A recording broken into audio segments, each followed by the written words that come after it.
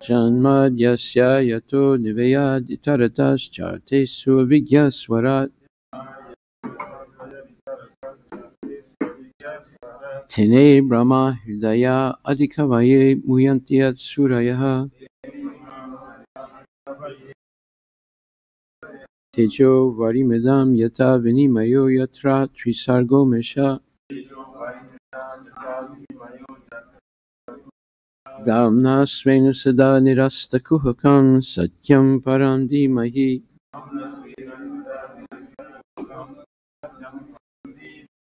O my Lord Shri Krishna, son of Vasudeva, O all-pervading personality of Godhead, for my respectful obeisance unto you. I meditate upon Lord Shri Krishna because he is the absolute truth and the primeval cause of all causes, of the creation, sustenance, and destruction of manifested universes. He is directly and indirectly conscious of all manifestations, and he is independent because there is no other cause beyond him. It is he only who first imparted the Vedic knowledge unto the heart of Brahmaji, the original living being. By him, even the great sages and demigods are placed into illusion, as one is bewildered by the illusory representations of water seen on fire or land seen on water. Only because of him do the material universes, temporarily manifested by the reactions of the three modes of nature, appear factual, although they are unreal. I therefore meditate upon him, Lord Shri Krishna, who is eternally existent in the transcendental abode,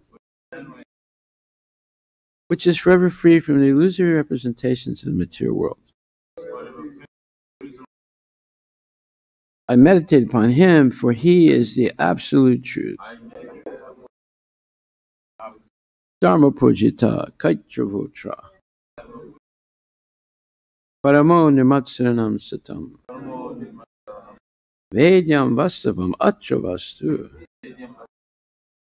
Shivadam Tapatrayon Mulanam Srimad Bhagvate Mahamuni Krite Kimva Parer Ishwaraha Sadyohride Avarudyate Tra Krite Bihi Sasusabhistakshana. Completely rejecting all religious activities which are materially motivated. This Bhagavata Purana propounds the highest truth, which is understandable by those devotees who are fully pure in heart. The highest truth is reality distinguished from illusion for the welfare of all. Such truth uproots the threefold miseries. As soon as one attentively and submissively hears the message of Bhagavatam, by this culture of knowledge, the Supreme Lord is established within his heart. Digama kalpataror galitam phalam Sukamakad amrita dravya samyutam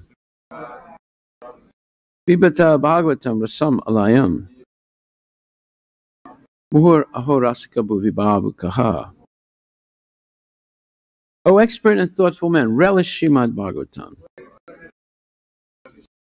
the mature fruit of the desire tree of Vedic literatures. It emanated from the lips of Sri Sukadeva Goswami. Therefore, this fruit has become even more tasteful. Although its nectarian juice was already relished for all, including liberated souls. Shinvatam Swakata Krishna Punya Shravana Kirtana Hridyantaksto Hiyabhadrani Vidunati Srihitsatam. To hear about Krishna from Vedic literatures, or to hear from him directly through the Bhagavad Gita, is itself righteous activity. And for one who hears about Krishna, Lord Krishna is dwelling in everyone's heart, acts as a best wishing friend, and purifies the devotee who constantly engages in hearing of him. Nastapresu abhadresu nityam bhagavata sevaya bhagavati uttamasloke bhaktir bhavati naistiki. In this way, a devotee naturally develops his dormant transcendental knowledge. As he hears more about Krishna from the Bhagavatam and from the devotees, he becomes fixed in the devotional service of the Lord.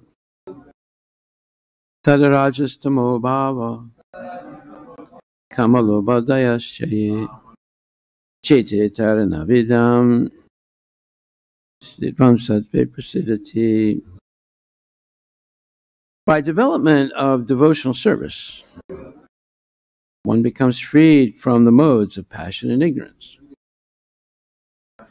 And thus, material lust and avarice are diminished.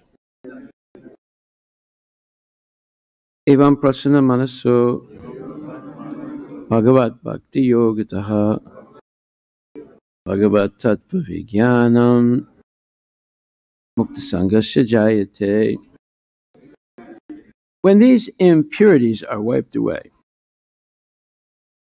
the candidate remains steady in his position of devotional service. I'm sorry, in his position of pure goodness, right? Becomes enlivened by devotional service and understands the science of God perfect.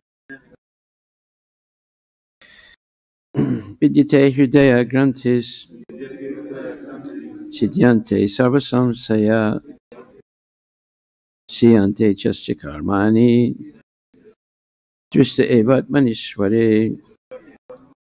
Thus, Bhakti Yoga severs the hard knot of material affection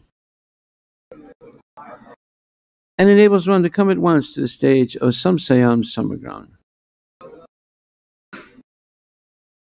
understanding of the supreme absolute truth, personality of Godhead.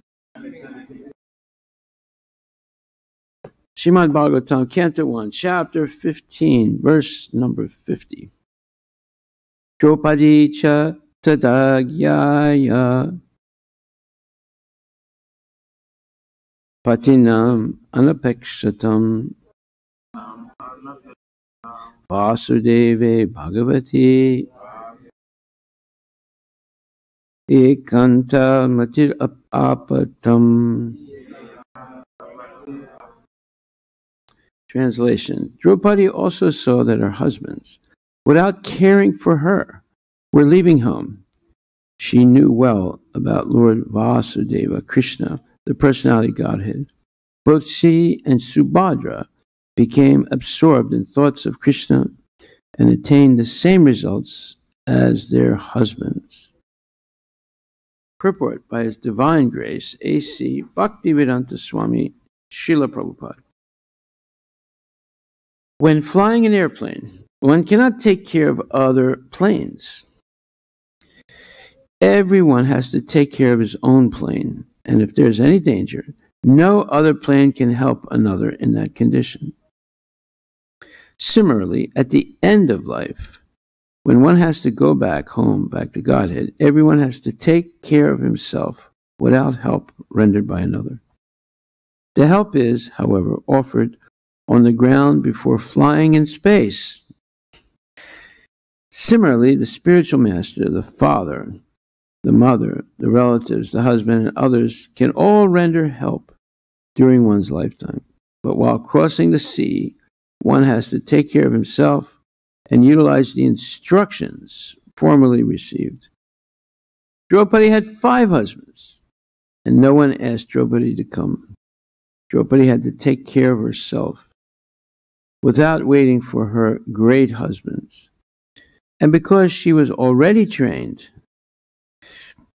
she at once took to concentration upon the lotus feet of Lord Vasudeva, Krishna, the personality of Godhead.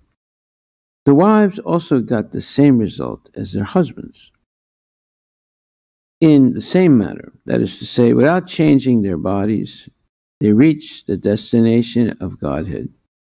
Srila Vishwanatha Chakravarti Thakur suggests that both Draupadi and Subhadra, although her name is not mentioned herein, got the same result. None of them had to quit the body. Srila Prabhupada Ki Jai. So this is a fact of life. Everything depends on our training in Krishna consciousness.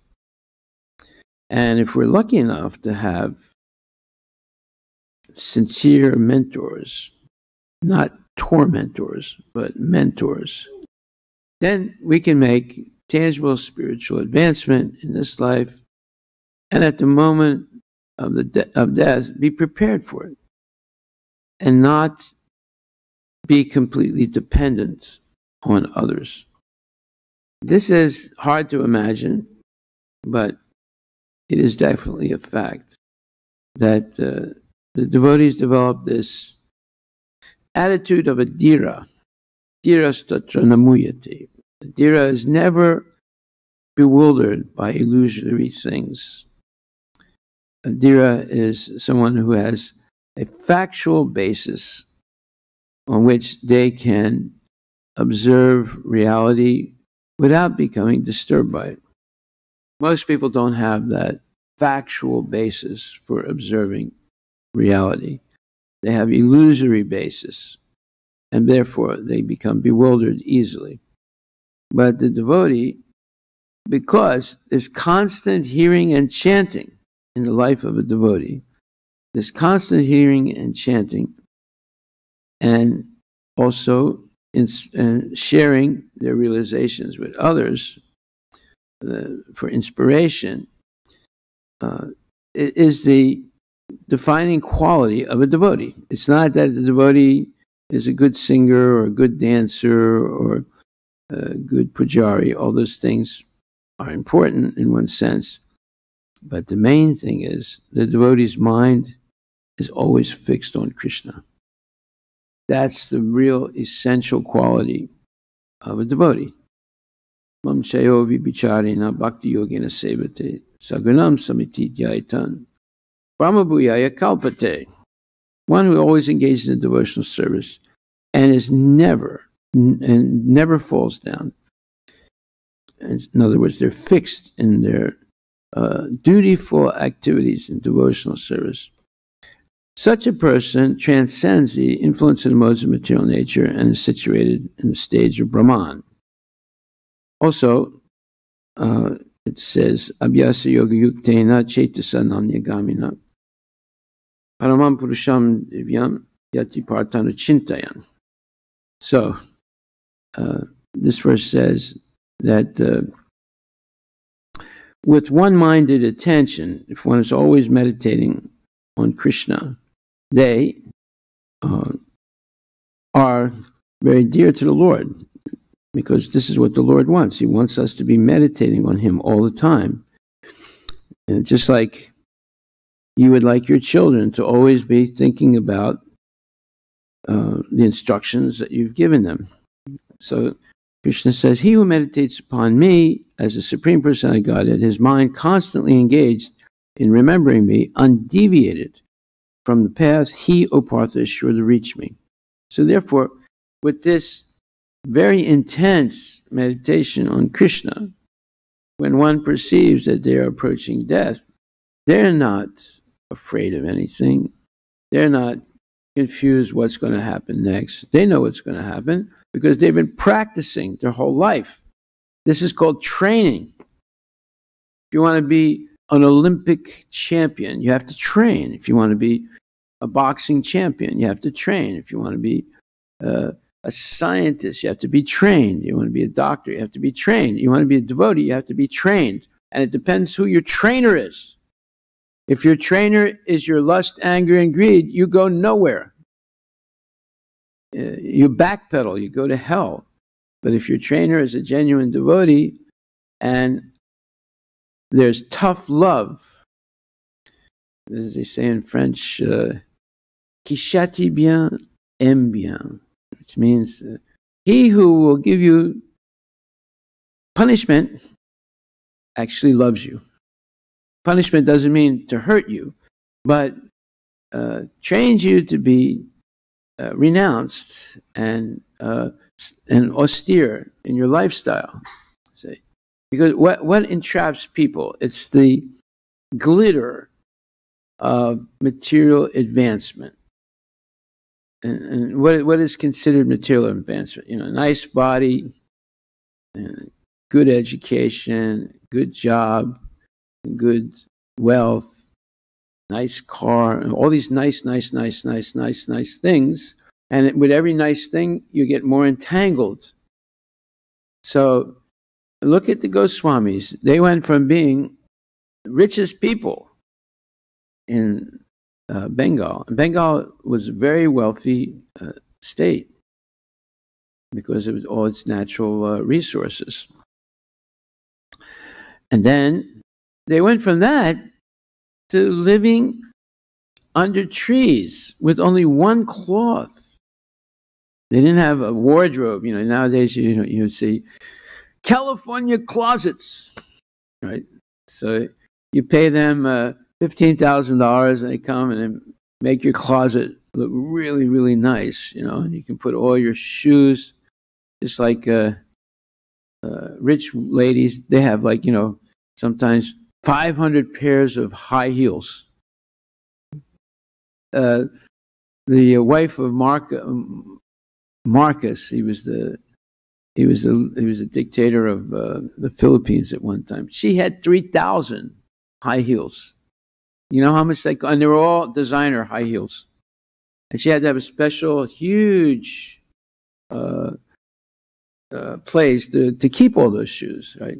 So whenever, even if you go on the internet, you'll see the movie stars and people like that. Every once in a while, you get a chance to look into their mansion.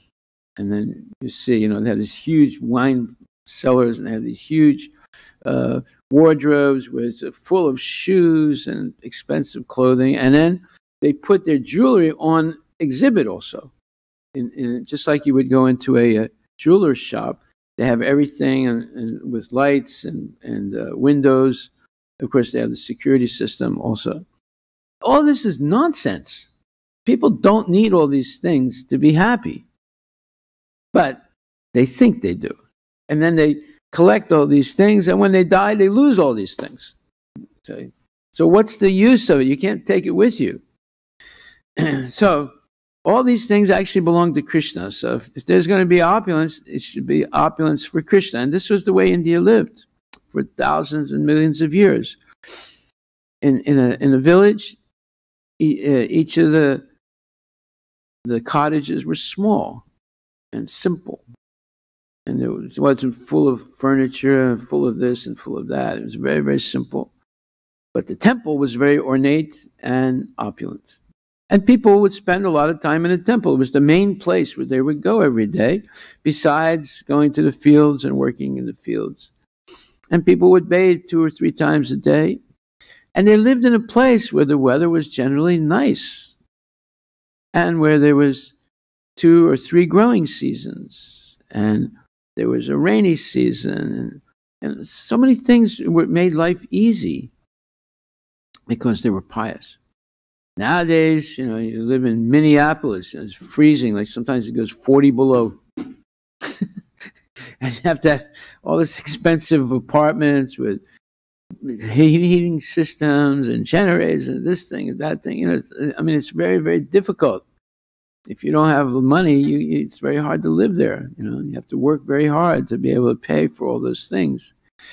So this meditating on Krishna, the training to meditate your mind on Krishna, this is, and be always focused on serving Krishna. This is the purpose of education. It's not because you know JavaScript or something that you're educated. That's not going to save you at the moment of death. And death can come anytime.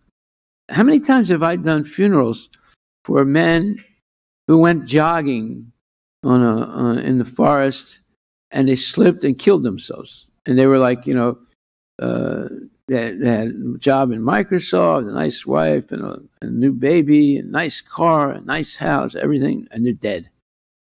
Right? So this happens a lot. I've like I said, I've performed funerals for people like that, or a wife who gets some kind of a little disease, and all of a sudden goes to see the doctor, and oh, we have to take an MRI, and now we have to do an ultrasound, and now we have to do an X-ray, and now we have to take a blood sample, and then they say, well, it looks like you have this. I'm not sure if it's benign or cancerous growth in your womb. She said, well, what are you going to do? Well, we'll have to do a biopsy. So they do a biopsy, and they said, well, it looks like it's cancer. Oh, doctor, what's going on? Well, we'll have to operate. We'll have to take your womb out. So after taking the womb out, then they say, oh, it also spread to your intestine. And the lady's only like 30 years old, has 2 young kids, a husband. And she says, well, what are you going to do? We have to take your intestines out, and you'll get this rubber bag, and all the stool and urine goes into that bag. He said, I mean, I have to live like that the rest of my life. Yeah, you'll be all right. A lot of people have this. So now they take her intestines out, and this happened to one devotee lady that I know, who very soon after she had the intestine out and she had the bag, she only lasted 1 year and she died. I mean, it's crazy. And a lot of young ladies, Indian ladies, die like that because, once you get, they put, just like we saw what happened to Bhakti Maharaj. As soon as he went into the hospital, everyone would say, oh, he's going to get out soon. But no, he didn't get out at all. He died. In fact, just recently, I got a call from India, and this devotee there said, a friend of mine's mother has been diagnosed with COVID. What should we do? I said, well, why are you calling me? I said, no, but I want to know what you think. Well, can I tell you the truth or should I lie? I said, no, tell us the truth. I said, don't go to the hospital. Really? I said, don't go to the hospital. I said, first of all, how old is she? And they said, well, she's 64. I said, don't go to the hospital. But she might die if she don't go to the hospital. Well, she might die if she goes to the hospital. What's the difference? Better stay at home and just take care of her, give her this thing, do that thing. They said, okay. So then 1 month later, this person called me. And I said, well, how's the lady doing? Oh, she died. I said, really? Yeah. They didn't listen to what you said. They took her to the hospital and she died. So this is what's happening all the time. You say, Prabhupada told the devotees, if I get sick, don't take me to the hospital. He went to the hospital once or twice, and he said, I don't want to go back. If I get sick, I don't want to go. So I'm not saying you should not go to the hospital, but for certain things, especially if you're older and you get something like COVID or they say you have cancer or something like that, it's better to stay at home. My father, he got cancer and he walked to the hospital, and after he got the treatment, they burned him with all kinds of radiation. They had to carry him back. He walked to the hospital, they had to carry him back. And he never recovered. And he suffered for 9 months and he died, and suffered terribly. He would scream at night, give me poison. I don't want to live anymore. Please. It's too much pain. It was terrible.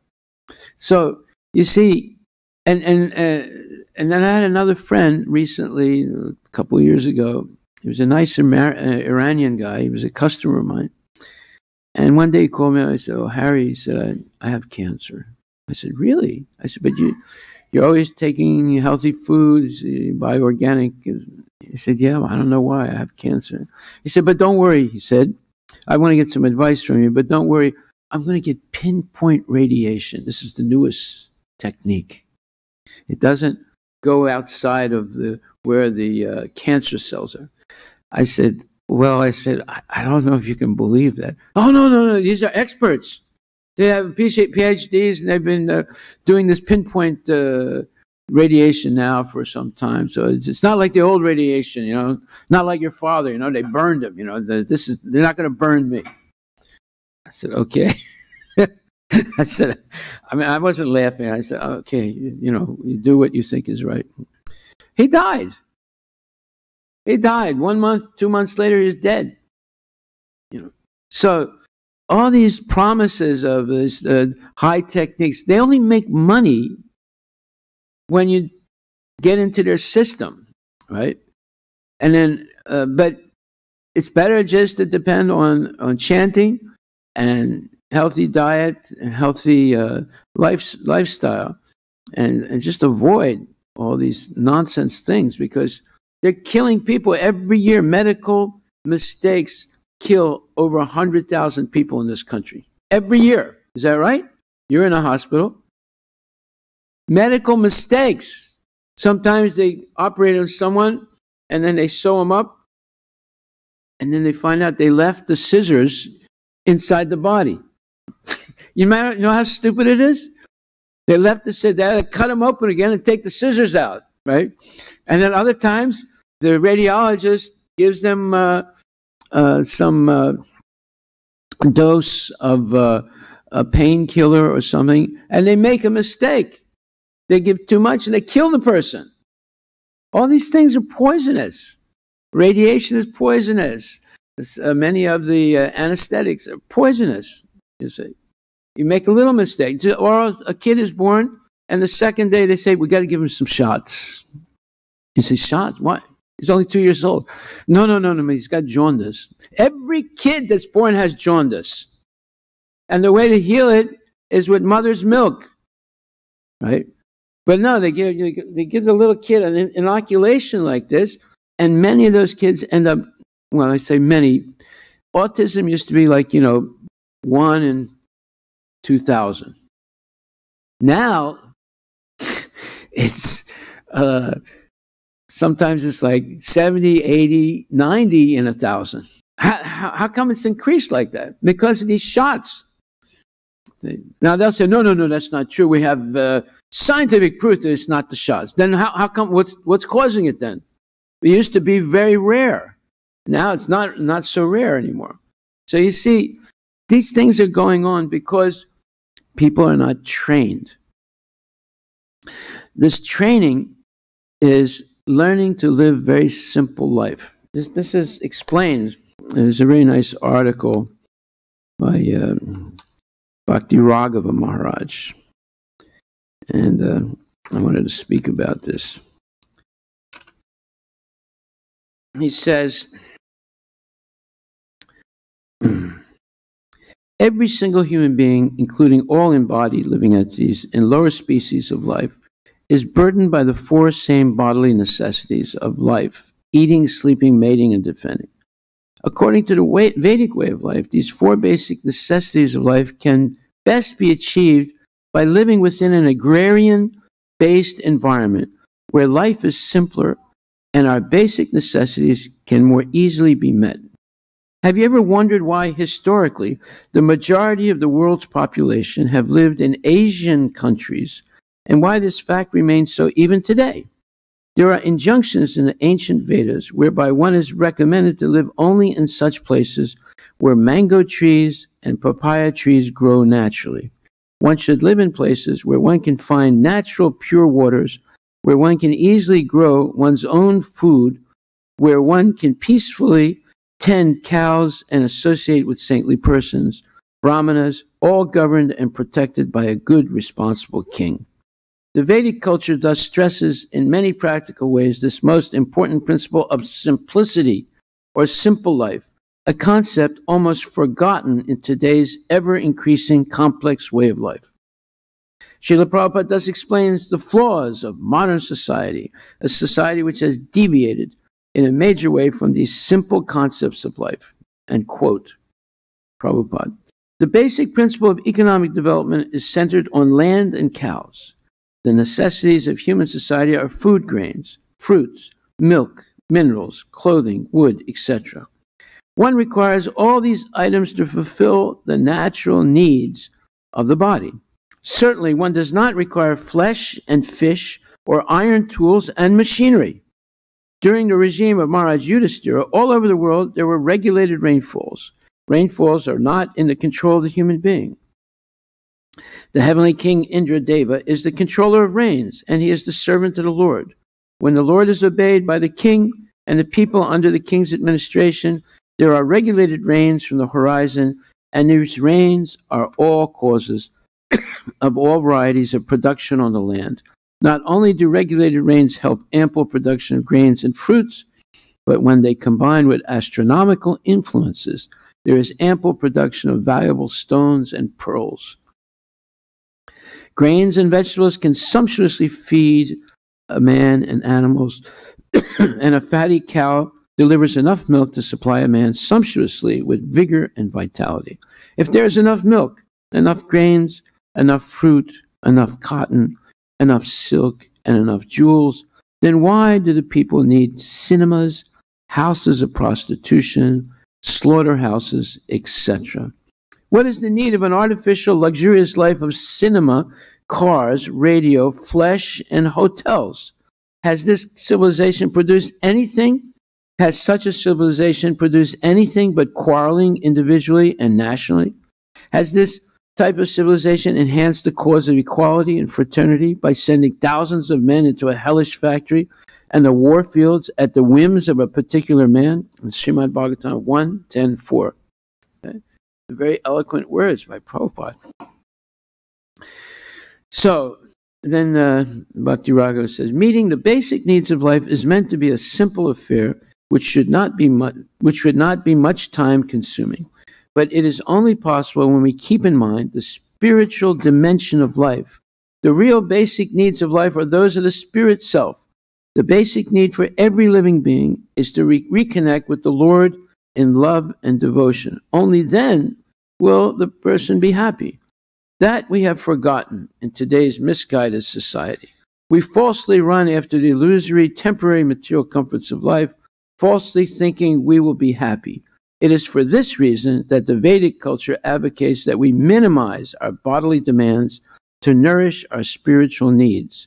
It is for this reason that we find statements advocating a total disinterest in working towards economic development, which further entangles the living entity in this world.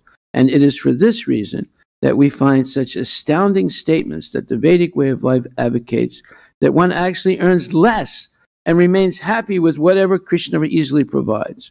Only then we will experience real lasting happiness in both this world and the next. Everyone, this is a quote from Nectar of Instruction, everyone requires possessions such as food, grains, clothing, money, and other things necessary for the maintenance of the body, but one should not collect more than necessary for his or her basic needs. If this natural principle is followed, there will be no difficulty in maintaining the body. Nectar of Instruction, verse 2, purport. And then Prabhupada writes, this is the picture of ideal family life. When Sri Chaitanya Mahaprabhu asked Ramananda Rai about the goal of life, Ramananda Rai described it in different ways, according to the recommendations of the revealed scriptures. And finally, Sri Ramananda Rai explained that one may stay in his own position, whether as a Brahmana, a Sudra, a sannyasi, or whatever, but one must try to inquire about life's goal, atato brahma jigyasa. This is the proper utilization of the human form of life. When one misuses the gift of the human form by unnecessarily indulging in the animal propensities of eating, sleeping, mating, and defending, and does not try to get out of the clutches of Maya, which subjects one to repeated birth, death, old age, and disease, one is again punished by being forced to descend to the lower species and undergo evolution according to the laws of nature. Prakriti kriyamana ni gunai karmani sarvasaha. Bhagavad Gita 3:27.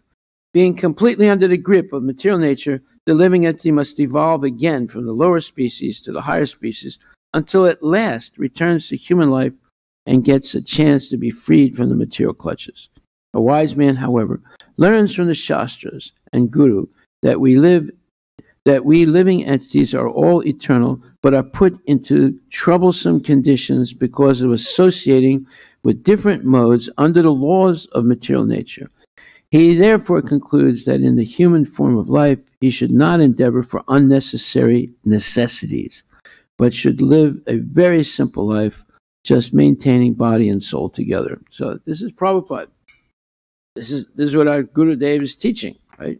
Then one more paragraph in this purport. He says, certainly one requires some means of livelihood, and according to one's varna and ashrama, this means of livelihood is prescribed in the Shastras. Right. For example, Krishi Goraksha Vanijam, Vaishya Karma Swabhavajam. So for the Vaishyas, it should be farming and agriculture and cow protection, and also a little bit of banking. And that should be the occupation, simple occupation for Vaishyas. And then Kshatriyas, to have their occupation, Brahmanas, to have their occupation, Sudras, to have their occupations. It's all simple. It's not complicated. It doesn't depend on high-tech stuff. So therefore it says, therefore, instead of hankering for more and more money, a sincere devotee of the Lord tries to invent some ways to earn his livelihood. And when he does so, Krishna helps him. Earning one's livelihood, therefore, is not a problem. The real problem is how to get free from the bondage of birth, death, and old age. Attaining this freedom and not inventing unnecessary necessities is the basic principle of Vedic civilization. One should be satisfied with whatever means of life comes automatically. The modern materialistic civilization is just like the opposite of the ideal civilization. Every day, the so-called leaders of modern society invent something contributing to a cumbersome way of life that implicates people more and more in the cycle of birth, death, old age, and disease. Srimad Bhagvatam, 7th canto, 14th chapter, 5th verse. So, this is an interesting thing to hear about, because we've all been tricked into thinking we need way more than what we need. And that's why the title of this article is Unnecessary Necessities. Unnecessary necessities. So we should think about this. This is what the main theme Prabhupada talks about in many places.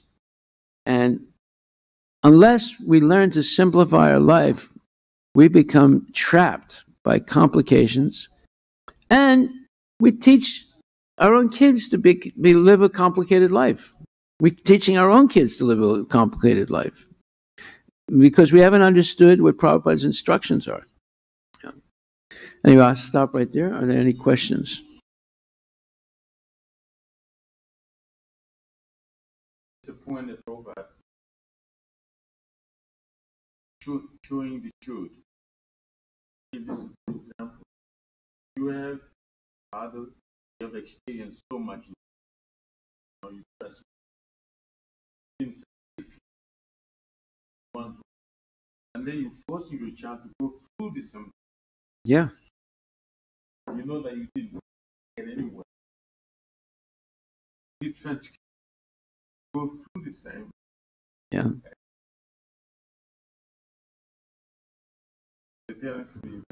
Well, I mean, the fear of parents is, well, my kid doesn't get, this education, go to a good college and get good grades and study and then become a doctor or a lawyer or an Indian chief or something, Then, how are they going to live in this world? You need money. And how are you going to live in Sammamish? It costs a lot of money to live here, right? So that's the ultimate, argument. Yeah. But that doesn't mean there's no other way. Say. And unless we show that it's possible to live in a different way, we also fail. This whole system is artificial. It could collapse at any time. Right? We're seeing that, we never thought that, your kids would stay at home all day and learn from the computer. You never thought that would happen. It happened. right? You never thought that, people start burning buildings down and killing people in the street. And it's happening right now, right?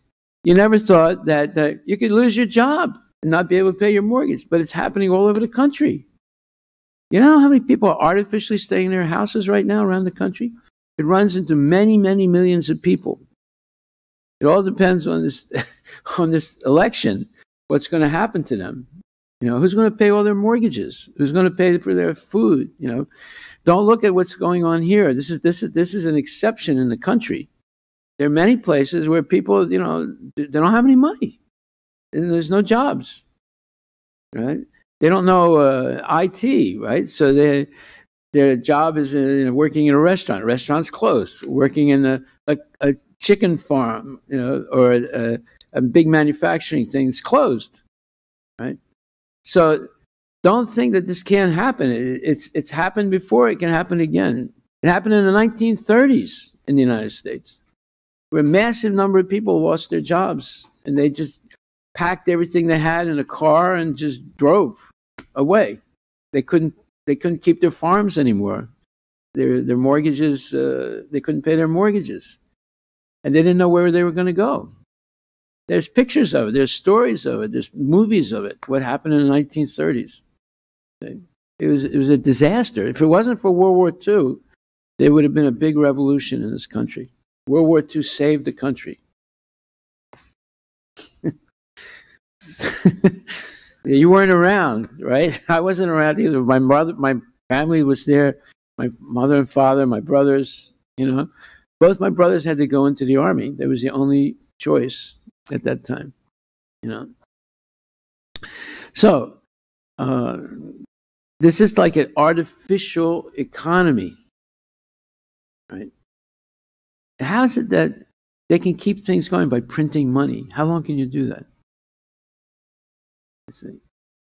That's how they're keeping the economy going right now. They're just printing because they can print money. You can't print money. They'll put you in jail. But they can print money that's not backed up by anything. Anyway, I don't want to give an alarm, but I'm saying there has to be a plan, a contingency plan. What are you going to do if there's a breakdown in the society? What happens if, they can't decide who's the president because there's too much cheating? It could go on for months. And they did that previously when Bush and Kerry were running against each other. Huh? Gore, yeah. And it took 2.5 months. And finally, the Supreme Court stepped in and gave the election to Bush. And he won by 500 votes in one county of Florida. And fortunately, his brother was the governor of Florida at that time. Fortunately for him. You see? But this one could be even worse. It could go on for months and months and months. And if it does, there's going to be riots all over the place. Yeah. So we have to have a plan. Yeah. When everything else fails, Sankirtan is the only solution. Yeah. Well, yeah. Look, that's why we have farms now. I'm just trying to show people it's possible to live on farms.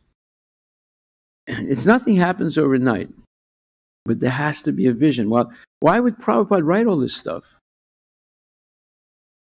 Right? If you just do Sankirtan and well, no, he was talking about Varnashram.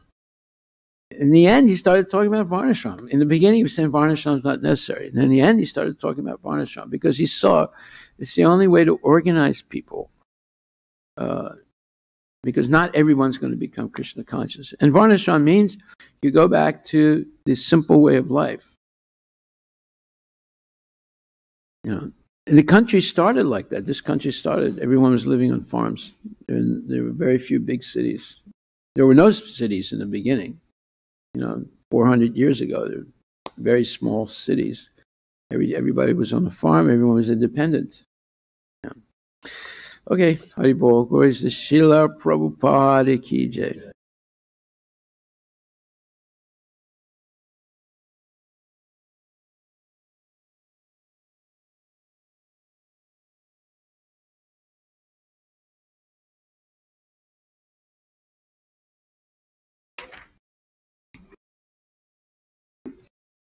But, some generation, like our generation, we're only 3 years left. So, really, how long? No, nobody knows how long they're going to live. Someone can be 10 years old. They don't know how long they're going to live.